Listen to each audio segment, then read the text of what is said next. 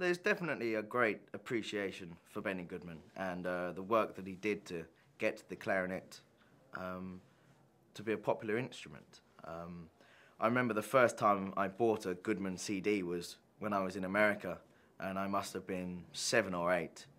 And I bought it, listened to it, thought, yeah, that sounds good. Didn't ever look into the music. And the first time I looked into exactly what he was playing was only last year. We took as many recordings as we could find of each tune, found what we liked about them to make our arrangements.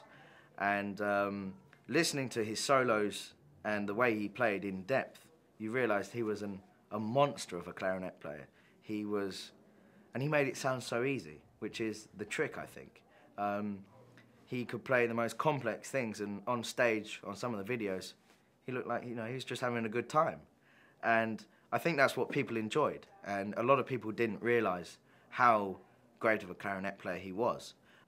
There was a time when Benny Goodman wanted to be taken seriously in the classical world, and at that time he completely relearned his technique, the way he held the instrument, his embouchure, had calluses on his hands removed, went to some great lengths to study the classical world and really be a part of it.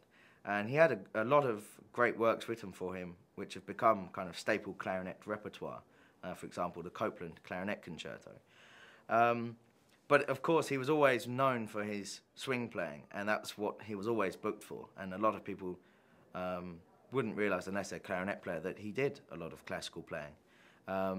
So I think after the great success of him being a jazz player, he was never going to be able to get away from it, which, I don't know, get away from it is the wrong word. I don't think that was the intention at all. I think he just wanted to broaden his horizons, much like what I'm doing now. Get experience playing as many different types of music as you possibly can.